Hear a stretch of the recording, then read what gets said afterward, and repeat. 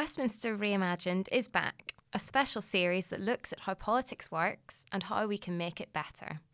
Over the next 5 weeks, we'll be joined by a very special guest host. He's a legendary writer, political satirist, broadcaster, director, and creator of brilliant TV comedies, including a particular favourite among our podcast listeners, The Thick of It, Armando Iannucci. Hi, Armando. Great to have you back on the podcast. Hi. Yes, it's good to be back.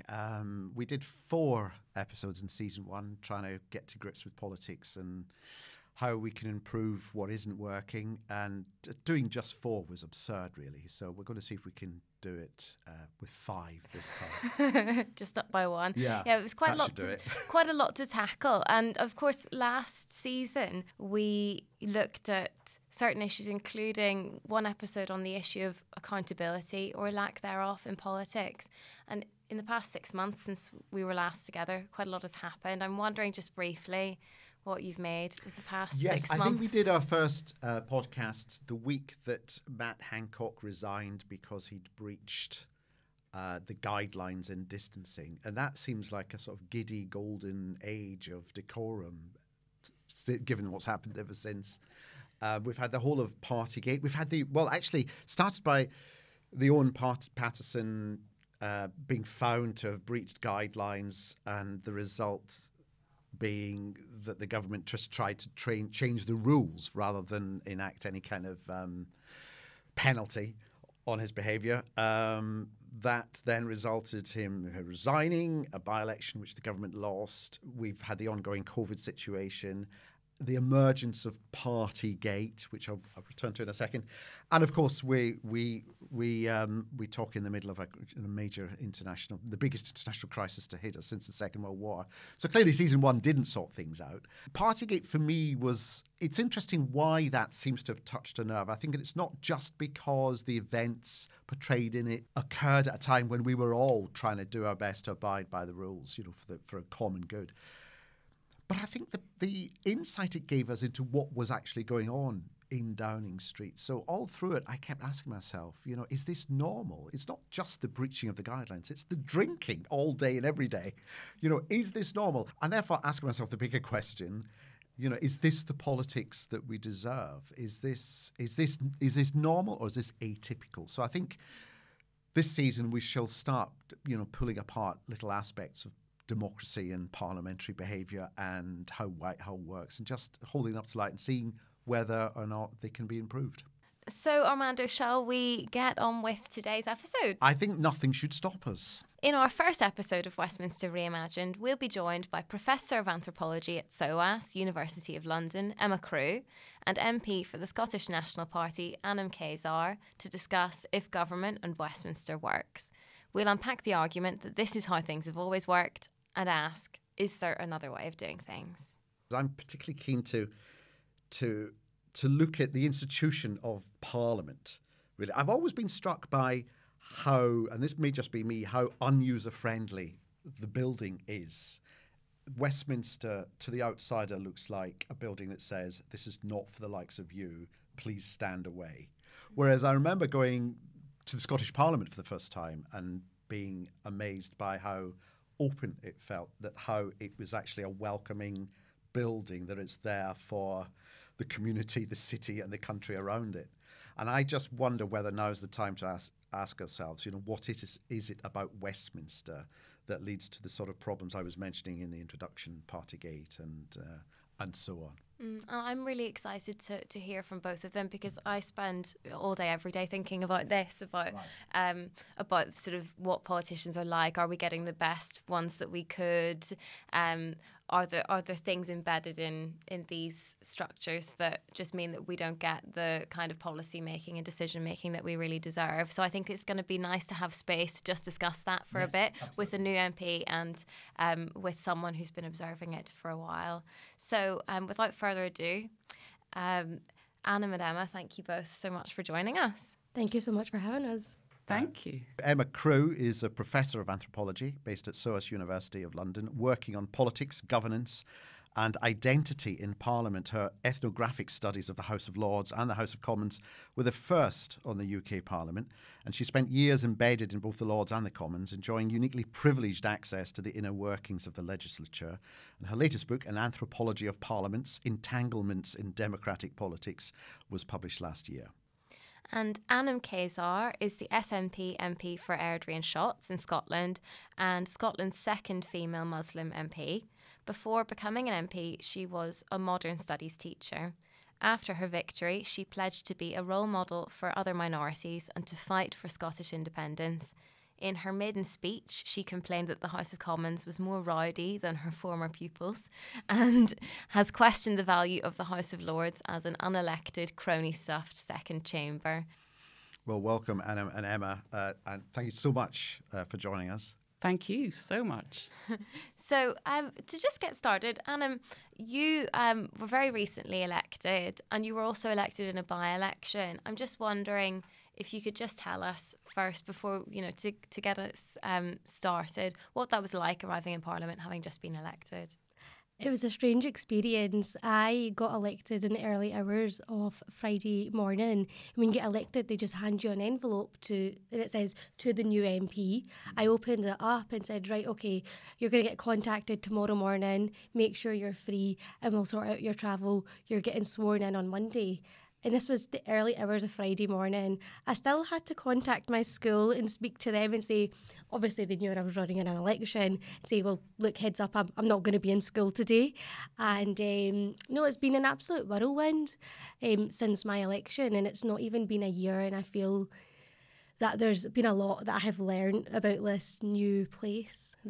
I've heard that for people elected on a by-election, it's particularly hard because you're not elected at the same time as a whole new group of people, so that you're almost like turning up at school halfway through term as the new person, not knowing anyone. And it's really funny that you use that phrase, because as a former teacher, that's exactly how I've explained it to people. Mm-hmm. When you start the new school year and you've got your friends, but someone turns up halfway through and they're trying to learn it. And the thing with Westminster is that the language is so different to the language that we use in our normal day-to-day sentences. That's something new that I've had to learn, and the parliamentary procedure is something that I've had to learn. And if you come in with a cohort of people, you're all learning together. But for me, it's been a process of trial and error, to be honest. And what was like first day? What's first day like? Oh, so it was an absolute whirlwind. I turned up in the morning. They said, okay, we're going to give you a tour. And of course, I've barely had any sleep. So they're showing me this huge place with loads of corridors, and every corridor looks the same. And they went, oh, and this is this room, and this is this room. And I wasn't taking any of it in. And then they said, right, okay, now you're going to go get sworn in.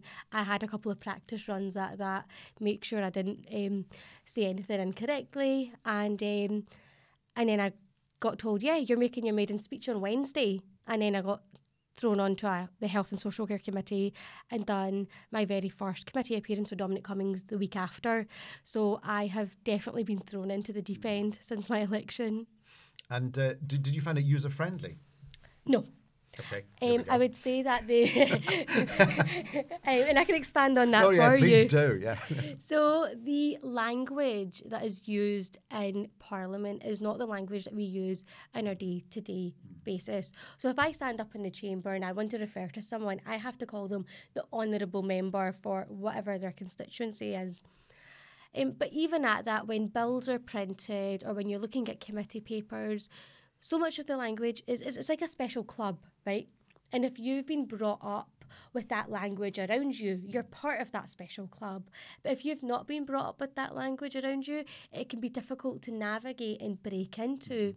But then equally, even just general parliamentary procedures, right? Because I thought you'd have a debate and you go in and you speak in that debate. But no. You've got government debate, you've got opposition day debates, you've got adjournment debates, you've got Westminster Hall debates. But even Westminster Hall debates, there's different types of debates. And whilst the language is broadly similar, each debate has different rules in them. Right. And you have to know what the rules are when you go in. And so, for example, you go in, and if you don't bob, then you might not get taken. But you have to know that in order to participate. But if you have to know that, does somebody tell you? Or is it left to you to work it out for yourself? So I'm quite lucky that I've got a really supportive group, and I've been speaking to a lot of my SNP colleagues, and they're keeping me right. But the stark reality is that, I mean, you have some books that you can read on parliamentary procedure, but a lot of it is going into the chamber, watching the mannerisms of other people, what they do when they stand up, and then just picking up from that. So does that, I'm just bringing you in, Emma, is that your experience watching like whole years or whole groups of MPs on elections? I have noticed that the experience is very different for different MPs. So I'm interested in what it's like to be part of a small party, because I think that can be very supportive. You get to know the whole group quite well, but then you also have quite a lot of pressure on you because you've got to speak all the time, because you've got to be a specialist quite quickly. Whereas, you know, if you're part of a really big party, you're not necessarily going to get on the front bench for years. So I think the experience is very different depending on your party. It's very different if your constituency is far, isn't it, from London. So that creates a lot of pressure.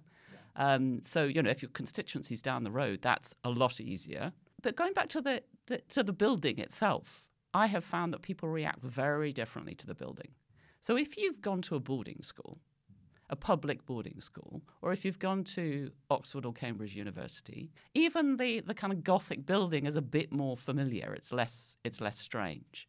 And equally, you know, the extraordinary number of rules and the formality of the rules and the reprimands when you break them. So I remember when I went into the House of Lords the first time, I was absolutely terrified, even though actually I come from a relatively privileged background. But nonetheless, I was particularly frightened of the doorkeepers. And they were always telling me off for being in the wrong place, for wearing brown shoes on a Friday, for talking to the wrong person at the wrong time, for getting in the way of an important person, because I was constantly trying to chat to people, because anthropologists like. So how can you break out? Because Anum, you were saying that you have to kind of, it's left to yourself to try and work it out and try and follow the rules from what other people are doing and then see if you can fit in. But there must be also an urge to not fit in terms of not want to have to conform to these rules and regulations that have been around for centuries. So, I mean, I am relatively young. I'm a woman. I am of colour, and I have a strong Scottish accent. So I think I already stick out like a sore thumb. And part of it is wanting to stick out and not conform, but part of it is I have an important job to do. I have been elected by the people of Airdrie and Shotts, and it's my responsibility to go into the chamber and speak on their behalf and lobby on their behalf on the issues that they're contacting me about. So there definitely is a balance. And also, in terms of the support that's there at Parliament, one thing I think is really important and it's not spoken about is how great the House staff are. Mm-hmm. And actually, even though I am an SNP MP and we regularly make jokes about independence and how I don't want to be there, actually, the Speaker's office, for example, are so supportive. And if at any time I've had to go in and been like, look, for example, last night I had my very first adjournment debate and I had to learn the processes because it's slightly different. You don't have to say certain things, or you do have to say certain things, and you only have a certain amount of time. But I went up and spoke to them and they were like, well, this is what you do, this is what you don't do. So there are people there to keep you right, and like the House staff are great. But at the absolute heart of it, it does feel like if you're not part of this club, if you don't know the rules and the mannerisms, then it's difficult to become embedded in that. Not that I necessarily want to. What did you find? Did you find that people, in the end, is it just easier to try and follow the rules than to try and carve out a niche as someone who's slightly, slightly outside that set of kind of conformity? Well, actually, the rules are changing all the time. So this idea of a kind of fossilised parliament is an exaggeration. So the rules of procedure are constantly under review. There's a procedure committee in both the two houses, and they're constantly looking at whether or not to change the standing orders. Or I would disagree, Emma. I don't think Parliament is changing, and I think there's a reluctance to change. So when I was elected, we had a hybrid Parliament, and we had chamber via Zoom. You could apply to speak. And it was a choice, and this is the really important point, it was a choice to go back to the normal way that we've done things.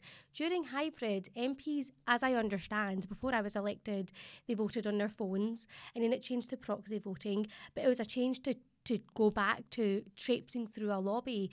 And I do not understand, pandemic or no pandemic, I don't understand how that's a viable use of MPs' time, traipsing through a lobby. And a specific point I want to bring up is one of my colleagues. So Amy Callaghan is the SNP MP for Eastern Bartonshire. She has this amazing story to tell of getting through teenage cancer, and while she was elected, suffered a brain hemorrhage. And she has spoken repeatedly, and I've spoken in the chamber and said, well, look, you're not going to change everything, but at the very least, give people who require medical grounds to have proxy voting, give that to them. But till today, Amy is still having to go against doctors' orders in order to vote at Parliament. So yes, there's some changes, but I would say they're happening at a very, very slow level and not fast enough. I agree. And I think it is harder to change things if you're in the smaller parties. So, for example, it is MPs in the two big parties who want to keep voting in the lobbies, not electronic voting, because it's when they can talk to their front benchers and influence them. And even if their party is in government, then they can even get access to the ministers and the Prime Minister. And I mean, I remember stories of some ministers during the Labour government having kind of post-its, like a kind of Greek wedding, with all the pound notes or whatever Greek equivalent, all over their jackets or dresses, because there are endless MPs asking them to pay attention to particular problems that have often been raised by their constituents. But that doesn't necessarily work for many MPs. I absolutely agree with you. But I think the importance of recognising that change does happen gives one some hope and some incentive for trying to change things. Because it's easy otherwise, I think, to kind of fall into a state of despair and just think, well, the building looks old and it is extremely unfriendly and it is very difficult to change things. But it's not the officials, it's the MPs themselves who are often very conservative with a little c and cling on to the way things are done because it suits some people. It suits some people. And is there a familiarity as well? Do some people settle into that kind of groove and think, I can keep this up for some time and, I can get used to this? I think that's true. I mean, it's interesting looking at the restoration and renewal program. So it's very expensive to stay in the building while it's being renovated. And I think people tend to assume, oh, God, politicians are just so tradition-bound, they won't move. But I've got a theory that life is so chaotic as a politician and so pressured and so kind of increasingly fragmented that the building itself is one of the few continuities in your life. So I think politicians are shapeshifters, because you've got, you're talking to a constituent one minute, you're talking to a journalist the next minute. You've got to continually adapt to these different audiences. But the building is like a rock. It stays there. And I think it's actually quite nerve-wracking for people to think that they might be moved out of this extraordinary building. And, where's their rock? Right. Where's their sense of continuity? I suppose my question for you, Emma, and then kind of for you, Anum, as well, is whether this affects the kind of laws that get made or the quality of our policy making, that whether these things that we've been talking about mean that MPs do their jobs less well. Do you because I suppose it actually doesn't matter or it only matters to a small degree if people feel personally uncomfortable doing the job, but they're still able to be effective politicians. Like Anum, I don't know what your experience is of that, but you come up against these challenges, but ultimately you don't feel like they're an obstacle to achieving what you want to achieve from the role. Do you think that it is actually harming the standard of politics that we get? I'm looking forward to the possibility we might disagree about this, because I actually think that it is really important that we have a stronger respect for the rule of law and a kind of the rule of rule, if you like, the procedural rules, than the current administration. So actually, I think we've seen really, really a worrying kind of, I don't know if you could even call it a kind of ethical collapse in the recent years. When I was embedded in the I've called it an ethical rot. So. Oh, okay. Yes. Yeah, I suppose I'm an the word academic. ethical So. and some kind of destruction. Yeah, exactly. involved. When I was watching Parliament, it was much more kind of orderly. And actually, I had huge respect for that because, politics is about the fact that we're all very diverse. We have these huge disagreements. We have conflicts of interests. And we need to have ritual, funnily enough. I mean, people don't generally think of it like that, but I'm an anthropologist, so I guess I would. But in the ritual, you have these rules, and actually you need people to stick to them. You need politicians and the speaker to take those rules incredibly seriously. So you change them with great care. You definitely do need to change them. But I would like a kind of respect for rules, but a far, far more progressive attitude towards the emergencies that are facing us in society. So, let's be really, really radical about the fact that we've got climate breakdown and we've got a mental health crisis. You bring those massive subjects up, and I just wonder whether we have the parliamentary system is adaptable enough to move quickly on things like that, or whether because of the rules and the procedures, actually, the chances of you to make a sudden change immediately is very hard. Well, funnily enough, I was talking about this with some people from Number 10 yesterday. Okay, they were saying that that Parliament managed to pass something like 11 bills in a day at the outbreak of World War II, that there's always been within the system the possibility to be agile and to adapt, and they haven't been as agile recently with COVID, even though they were a bit quicker, but actually kind of within the flexibility of the Constitution, you kind of can adapt to crises. So I wonder why that's happened then, that think the pace has slowed down, that there is a kind of, it seems to be sludgier than it was. I suppose just like one step back, I'm really interested, because we have a new MP in our midst, I'm really interested in, just because we were talking about how there are aspects of the current system that can feel unwelcoming, how it's felt for you, Anum, if you feel like those are difficult but you can still do your job, or have there been moments where actually you feel less able to be an effective politician because of aspects of this place being unwelcoming? Yeah, so I've actually had an experience quite recently that kind of follows that. So I am a young woman of colour. In fact, from Scotland, I'm the only MP of colour, and I am there to represent my constituents of Airdrie and Shotts, but I do feel this slight pressure that I'm there also to represent the different demographics that look or talk like me. And I go into Parliament and I wear my Western and inverted commas clothes on a near daily basis.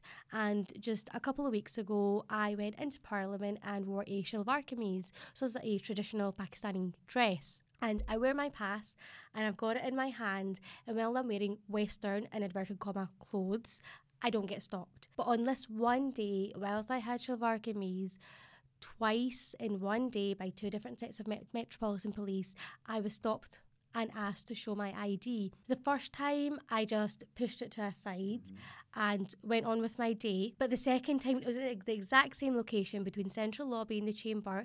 The second time I was this was inside the building? This was inside the building between Central Lobby and the Chamber.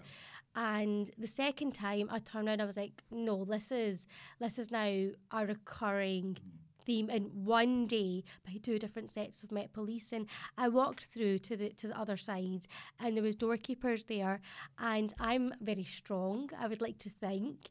I've dealt with a number of different racial abuse cases throughout my life, but at that point I just felt so alienated, because I do look a little bit different to most MPs out there, and that in itself is alienating. But to be stopped by the police twice in one day and asked to show my ID just further perpetuates that stereotype of I don't look like a politician and I don't belong there. Now, after that, I got really upset and I was with doorkeepers, and I'll be honest, I started crying because I shouldn't be made to feel like that in my workplace. And I've raised it with the Speaker and the police, and they've been very supportive of me. But the stark reality is that still that notion and idea is, if you're not the stereotype of a politician, that you do not belong there. That is so troubling. And just to explain to people, you would have had an MP's pass, wouldn't you, which is very recognisable. Yeah, so the MP pass and the lanyard, you can tell a mile off that I am an MP. To be fair, I did have it in my hand. But still, the fact that there was nothing different, Emma, to any other day. It was just that my clothes looked a little bit different, so I looked more ethnic, in inverted commas. Sadly, I've heard stories like this of even people being challenged by politicians, by other politicians, and saying, sorry, this is an MP's lift, for example, so you'll have to leave. Yeah, so that happened to me. Oh, no. Oh, no. yeah, it was by another Well, MP. there for a year. Oh, I know. It's not even a year. I was going into the members' cloakroom to get my shoes. So I wear shoes, and then I've got my trainers when I'm leaving Parliament, because I'm not wearing heels outside. And I was going in to change over my shoes, and I was going down the member staircase talking to an MP from a different political party. We go before the cloakroom, and he just looks at me and points to the sign on the door that says, "This is for MPs only." And I was like, okay. I won't use the words No. I won't use the words that I did use at that point. Well, I it was would be like, unparliamentary. well, it would be unparliamentary. That wouldn't stop me. It just indicates further that if you don't look like an MP, that you're going to be challenged by security, by other MPs, and it's difficult. And I wonder also whether there's a sense of, perhaps Emma, you can pick up on this, there is a sense of some people, slight imposter syndrome, which is a lot of people arriving there thinking, what am I doing here? Why? How did I get here? And if you are, especially in your early days there, confronted with rules and legislations that seem to be stopping you, there's a danger you get swallowed up by it. I think imposter syndrome is incredibly common, but it's also quite uneven. And in a way, if you think of Parliament as a microcosm of society, then the inequalities you see in society show up in Parliament, in a way in a magnified form, because there's so much competition between people. So I think imposter syndrome often is more acute if you're somebody who's faced inequality in life generally, or for example, if you've been the victim of racism. This is extremely undermining, isn't it? We're all trying to kind of feel confident, but that kind of onslaught on your identity is really, really hard. And you even get it in the House of Lords, which is kind of a courtly place. But I was told by people in this house where, there's a sort of ethos of being very egalitarian, not with the rest of society, obviously, but between the peers.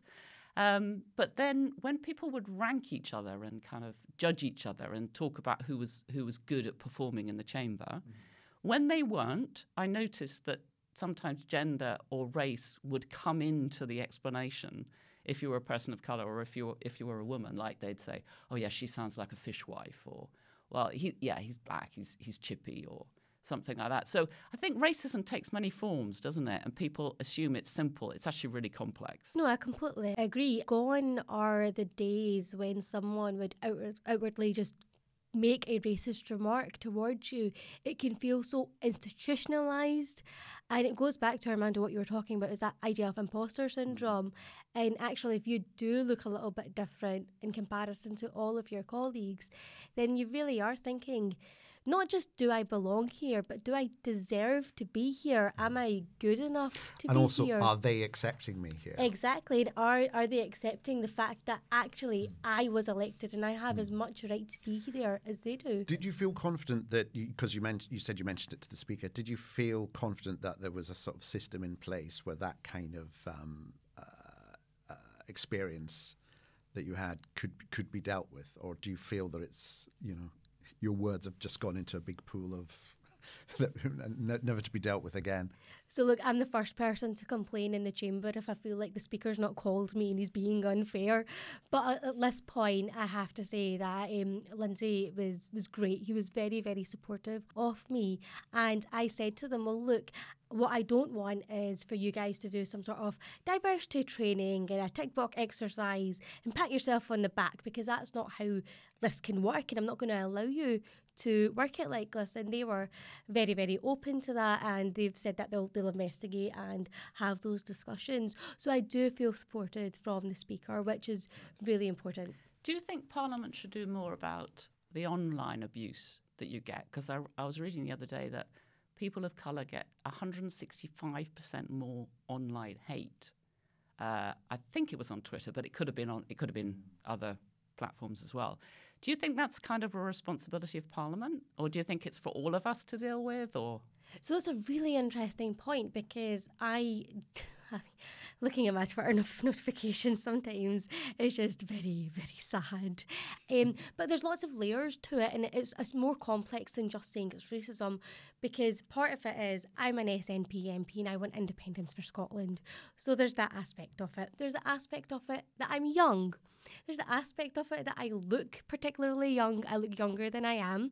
There's the aspect that I'm a woman. There's the aspect that I'm of colour. And I think this racism and misogyny and ageism all just blends in together. Now, this is something that I've raised in the chamber. It was back before summer recess. Do you remember the Black England players received a ton of horrific abuse online? And I stood up and said, well, look, this is not something new. If I look at my Twitter notifications, I regularly get told to go back home, which makes no sense because I was born in Edinburgh. I am home. Scotland's my home. But I spoke about this and said, well, look, the government needs to take some responsibility as well. And they do have the online harms bill coming through, but this has to be strengthened, and it's not just for me, it's people from all different positions who are especially are of colour or are women all across the spectrum, not just in politics. I'm really interested in another pressure that I think you have to deal with, where, again, going back to the fact that we've got these inequalities in society, which you would have had personal experience of. So when you're representing your constituency, how do you handle the difficulty of, like, where you focus at any time? Who do you prioritise? Who do you talk to? And how does it relate to how you may feel that other people, say, in Scotland, maybe who are people of colour or are young people or whatever, or people who share your identity, they may be claiming your time and attention as well. So how on earth do you deal with all this multitude of voices? First and foremost, I'm elected as the Member of Parliament for Airdrie and Shotts. And I think we need to have a wider discussion about what the role of an MP actually is. Is it voting? Is it debating? Is it being in the constituency? I'm not convinced that we spend enough time in our constituencies. I think far too much time is spent wasted in Westminster.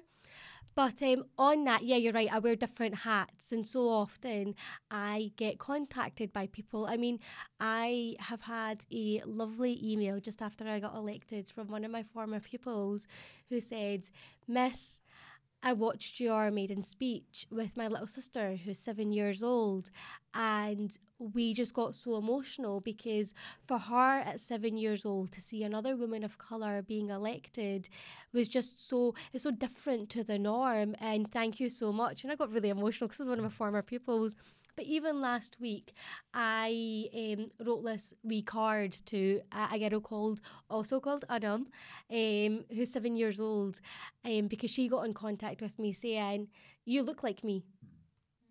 Like that, and at 7 years old, she's able to identify that actually I'm someone in politics. And I mean, I will not be the first one to jump to the defence of a Conservative, but actually there's a couple of people that have inspired me in my life, and I'd say one of them was Mohammed Sarwar, who of course was the first Pakistani Muslim MP to be elected, but also Saida Warsi, so Baroness Warsi was the first Muslim in cabinet, and I remember that iconic picture of her outside 10 Downing Street wearing a shalwar kameez.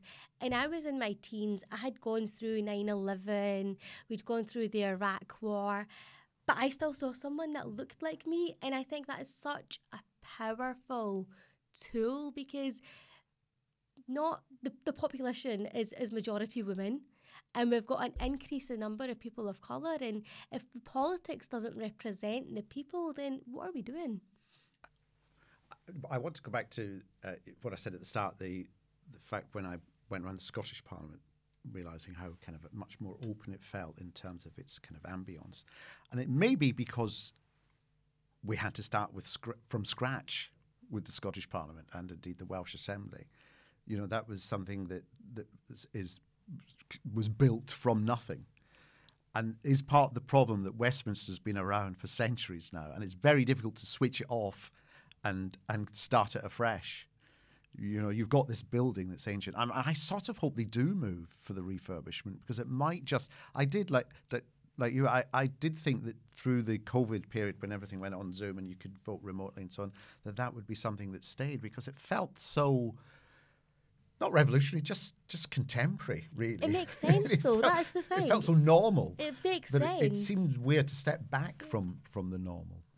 I'm torn between agreeing with you on the one hand, but also on the other hand, it is really difficult to shrug off the attachment to that building that one can develop. And so another alternative is to look more at what you were talking about, Anum, which is, so how do MPs relate to people within their constituency, and also to other people who they are in touch with because they get very passionate, or they're building on their existing expertise in education or whatever it is. But also look at what the select committees are doing. So the select committees came from nowhere. They've only been existing for 40 years, and they've already doing outreach, doing really amazing consultation with children in the case of the Select Committee on Education, for example. So they go around the country, they go even overseas, and a lot of that we don't see. So I followed a little bit of law, for example. So most political scientists and legal scholars will look at huge tranches of legislation to try and figure out what's going on. But I did the opposite. I went for depth. So I followed 250 words for 2 years. And I literally observed and observed thousands of people talk to a few hundred. And one of the things that was fascinating was that civil society organizations had a massive impact, but it didn't show up in the text. So if you look at the text, the final amendment was made by this amazing peer, Baroness Butler-Sloss, who's president of the family court. And it was her amendment, but behind that, it was actually drafted by a paralegal in a children's charity in central London. And these civil society organisations and children's charities were in touch with the parties in both houses, beavering away. And we just don't see that. So there's a lot that goes on behind the scenes. So I think that's a really interesting point. I sit on the Women and Equalities Committee, and we're doing some really interesting work right now. We've got an inquiry on workplace in the menopause, equality in the asylum process. We're looking at preventing violence against women and girls. It's some really, really interesting, important points. But at the absolute heart of it, right, I would go back to, what is the job of an MP, and what is it that my constituents want from me? My constituents want me to vote. They want me to debate, yes, but ultimately they want me in the constituency speaking to them. Last week I had a cost of living surgery in Asda, right? I was there for an hour and it was back to back. People knew because I'd advertised it, but people also just, as they were doing their shopping, they just dropped by and saw my big poster and said, all right, well, you're the MP, can we sit and speak to you about X, Y, and Z? That hour of my time, I picked up casework on health, social work, cost of living, and I genuinely do feel as if that 1 hour out in Asda was a better use of my time than an hour traipsing through the lobbies. And I totally understand why people who have been there for years say, oh, well, this is a great opportunity for me to speak to the minister and get a word in with the Prime Minister. But I feel as if my better use of time is actually being in the constituency and speaking to folk. But as you were saying, Emma, it's different if you're in one of the larger parties, and also particularly the party that's in power, because then isn't a lot of backbenchers kind of split. If they are of a younger generation, are they tempted to calculate whether they should be spending time in their constituency or whether they should be actually putting themselves about in order to be noticed and get promotion and get a job in government and get higher office? I think it's a really interesting point, and I take great joy in watching some of the Conservative MPs to see how they interact in committees. But I just think it fascinating in watching them interact in committees with one another and with other parliamentarians. Mm-hmm. I've been there for less than a year, and you can quite quickly tell which ones want to be noticed in order to get promotion. Again, it goes back to the heart of what's the role of an MP. And there's a big debate, as you say, about, some people think that more time spent with constituents is the role of is sort of trespassing on the role of the councillors, and that this is just glorified social work. I don't agree. I absolutely agree with you, Anum. I actually think, even with the people who are in the big parties, it brings MPs down to earth. But also, as a voter, you want to know that you have some connection to to Parliament, don't you? Exactly. And also, I think even government MPs who interact with their constituents understand some of the impact of the legislation they've passed or the difficulties with the administration. So I think it's a really important role. And last thing on that is there is a pattern that I've noticed whereby the women MPs feel much more comfortable when it gets really distressing. So I've witnessed a lot of surgery meetings, and they're often very, very complex issues. Mental illness shows up to a staggering degree. And there is an interesting pattern. I mean, it's not very surprising because women are socialised. We're kind of socialised to listen, and we find that kind of emotional turbulence, I think, kind of a little bit easier. So the only MPs I found who delegated it almost all to caseworkers was a few blokes. Nearly all MPs do some, but there's some interesting patterns there that I think really worth looking at. We're going to have to wrap up in a second, so I'm wondering to pull you both back for just one final thought. We've talked a bit about things that don't go so well in Parliament, and it'd be nice to end on maybe just one brief thought from both of you on a small change that could be made that would make our politics a tiny bit better. You from experience, and you from all of your experience observing many, many politicians. And would you like to go first? Politics should be kinder, of course. But I think to help us do our jobs as members of Parliament is to actually have an open and frank conversation about tradition and how much of that is important in 2022. And yes, you can respect the tradition of how Parliament has run over all these years, but the hybrid system showed us that MPs can vote on their phones or have proxy votes, and they can speak online. When President Zelensky came and addressed us, overnight they introduced TVs in the chamber.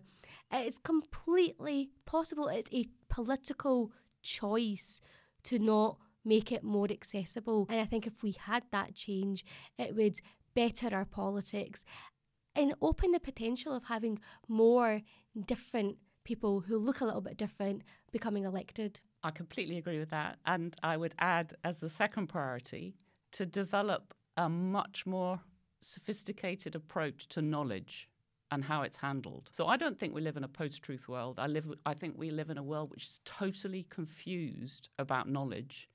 And I think we all need to have a really, really good look at how we value knowledge. So the knowledge of lawyers and scientists is kind of venerated. But actually, we are beginning to take personal testimony a bit more seriously, for example. But what doesn't happen enough in government, but also in Parliament, including even in select committees, and they're the real experts in dealing with knowledge, and even in constituencies, I think we all need to think much harder about how knowledge is produced, how it circulates, how it gets twisted and distorted, when it's being used for political gain, and when it's people genuinely trying to inquire into what on earth is going on. We need to have a little bit of tolerance for the fact that there is inevitable political spin, but we need to be totally unforgiving when politicians knowingly lie and pretend they're not. So I think we really need to have a good think about knowledge. I think that's a tough note to end it on. Yes. Thank you both very much. Thank you so much for having me. Thank you. That was such a good conversation. Thank you. So, Armando, that was a really interesting chat. Do you feel like we got to the bottom of it? It certainly touched on various things that I thought, yes, why don't we do that? Like bringing in the screens. The idea of the use of knowledge, I mean, it connects with the screens because actually Parliament could benefit from the witness and advice of many, many people outside Parliament. We see on our screens the American select committees when they hold the leaders of such and such Facebook up and quiz them. And I know we get that in the select committees. But actually, if we felt, okay, if we can't make the building more accessible, can we make the idea of Parliament more accessible by having more participation from outside? I think we didn't touch on the rule breaking that does take place in government, the fact that, Parliament sets the rules, but if an MP breaks rules like Owen Paterson, the idea then is to change the rules to let them off rather than to penalise them.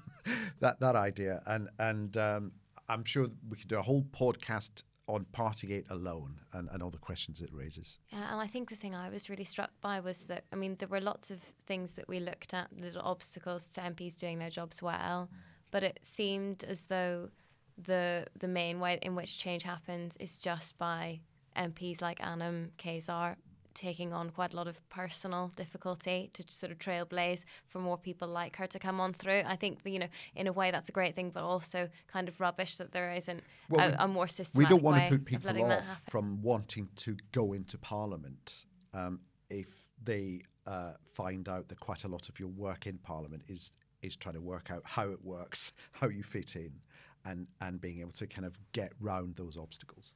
So that's it for now. I'll be back next week with Armando for our second episode. I'm really looking forward to it. Until then, thank you for joining us on the New Statesman podcast. Goodbye. Goodbye.